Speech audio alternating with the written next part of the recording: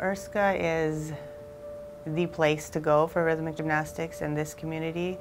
We are the only club in the city that has had gymnasts compete at World Championships, Pan American Games, the ERSGA Games, and I think that makes us really special. ERSGA has been a driving force in this province, certainly, for the development of the sport in the West. What I loved the most about ERSGA was the people in the club. They became my family, one of my best friends, and being able to express myself through the sport was also really important to me. When I look back at the memories, pictures I have, the albums I've made, it's just incredible. We had such a good team, a great leader, coach. It was such a great journey growing up.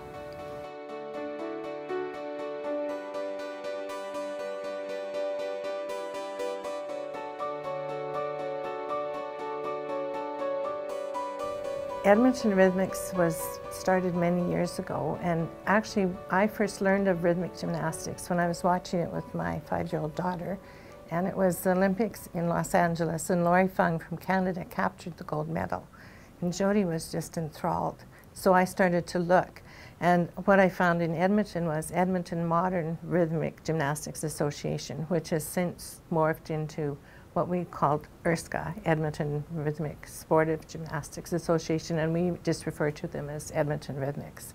So that's how our journey with rhythmics began. Jody started in a recreational program, and then she moved to pre-competitive and then to competitive. And in my time with the club, we were searching for a new coach, as well as the Rhythmic Gymnastics Association of Alberta was looking for a provincial coach. And so we joined together and we brought over Judy Bretz from Hungary. She was a national team member in Hungary and she coached gymnasts at that level. She was also an international brevet judge. So Judy joined Edmonton Rhythmics in 1990. I think the most appealing thing in the job for me was that from the moment the people who hired me trusted me from the very beginning. They let me do my job.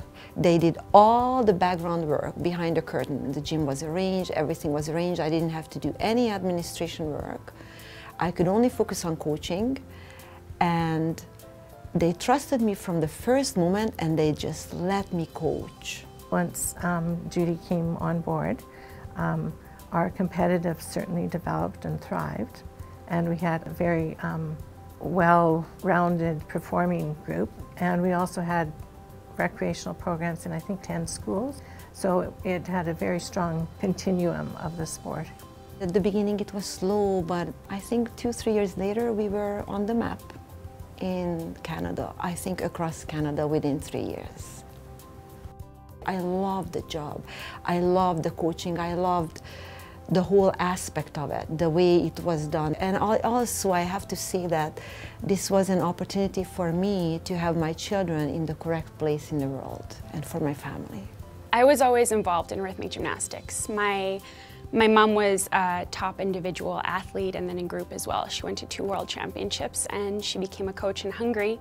Got a job here in Canada as head coach 29 years ago, and I've been going to the gym with her ever since I was 3. So I've been involved for almost 30 years as an athlete and now as a coach. We are a competitive club, so we are here to achieve. That's why we are competitive.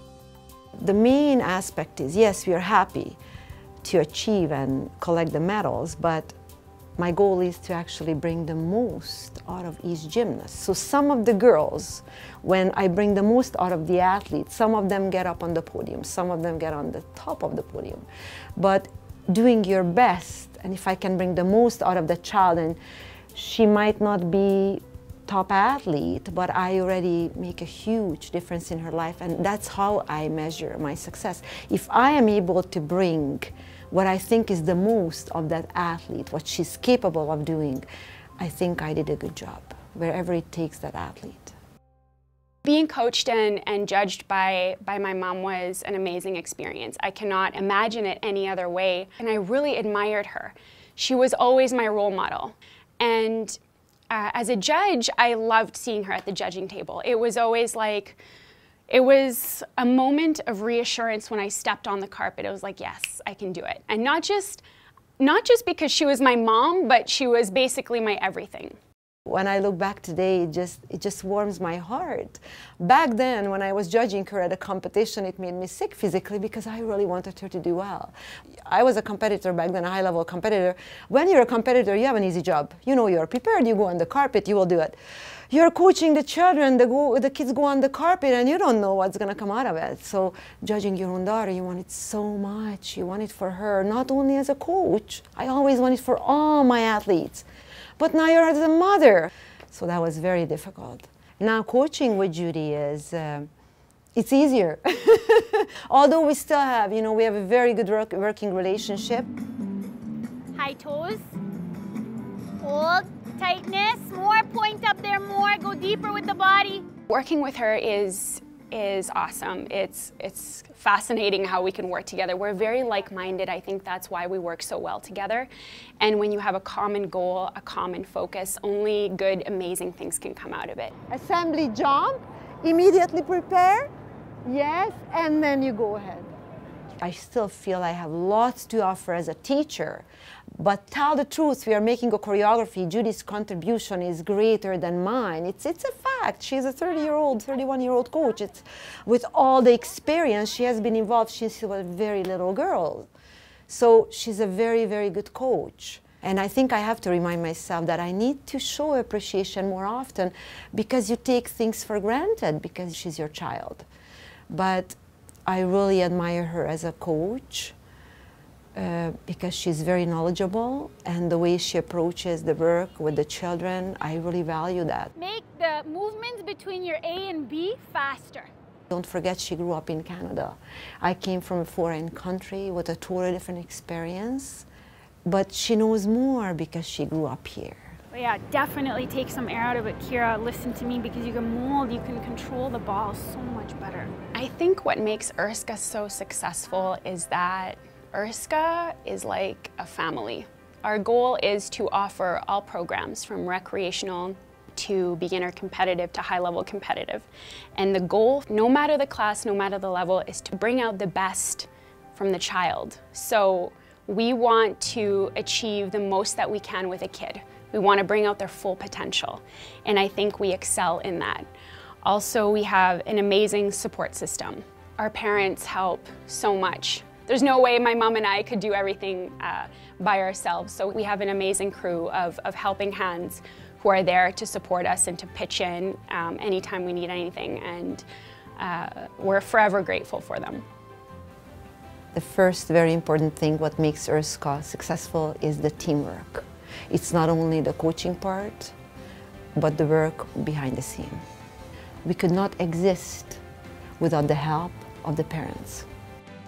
The parents and the gymnasts and the coaches all work as a team. So when you have good coaches and happy children and all those things together make a successful club.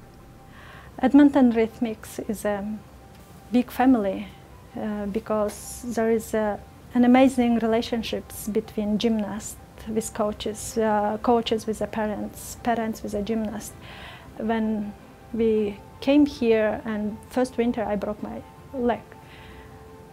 And it was amazing. I just didn't expect. Judy sent me flowers, and other parents cooked meal and brought them home, and I felt so safe, and it's just joy to be in that family. ERSGA and rhythmic gymnastics, I would say, is truly the best sport for young girls. It gives them a safe place to develop their skills, to become strong athletes, to become strong individuals. We have strong role models in the gym. We learn not just gymnastic skills at ERSGA, but it's life skills. Oh, rhythmic gymnastics is a very, very influential, very effective way of building self-confidence in girls, teaching them many, many skills for life. You are learning so much that you don't even recognize, but you become one of the leaders in the society. My time as an athlete was amazing. I can't imagine a better and more fun and more educational childhood. The sport taught me everything. It taught me respect, it taught me how to listen, it taught me how to work hard, it taught me my place. Any life skill that I utilize today, the sport taught me. There's a lot of good things with being a child athlete. You know, we're taught how to deal with stress, how to deal with anxiety. We're put in very high pressure situations and exposed to highly competitive situations at a very young age. And Judy helped a lot with that.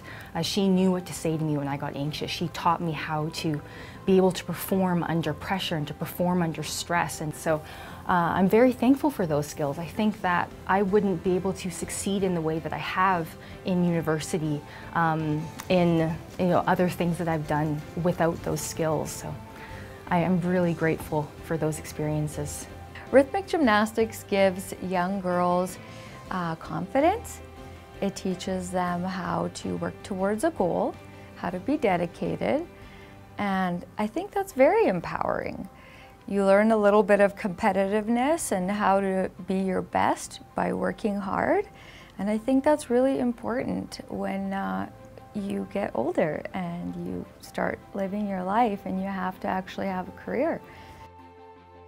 I can say that rhythmic gymnastics easily played as profound a role as my family did in my upbringing and my life. I spent probably equal amount of daylight hours with my coach as I did with my mother, and I will forever have gratitude to not only the sport but to my coach for everything it's given me in terms of work ethic and drive, dedication. I feel so blessed to have been given the gift of this sport in my life.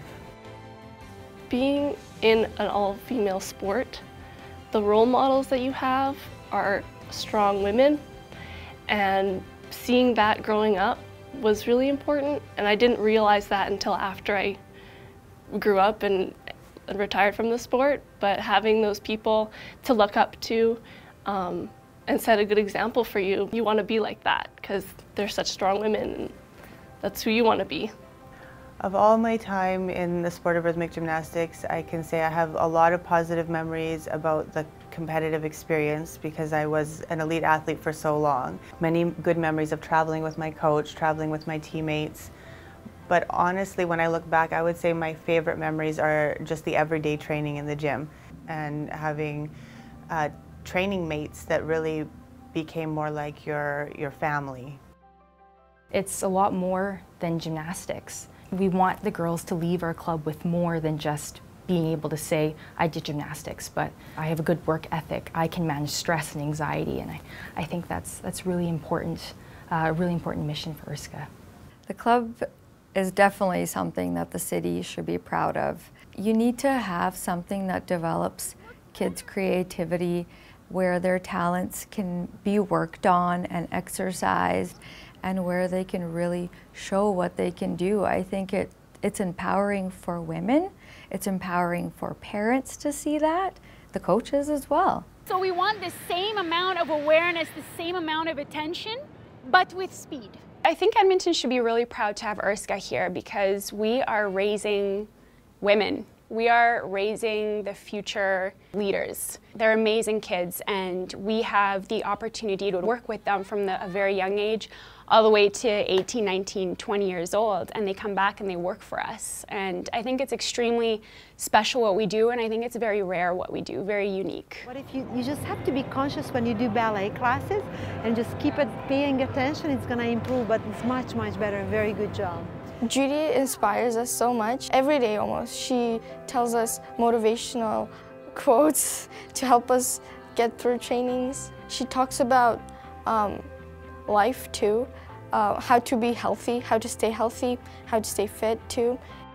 We're not only there to make exquisite rhythmic gymnasts, and I think that's really important to Judy as well, that we're raising resilient and tough young women as well. More, playful. Yes.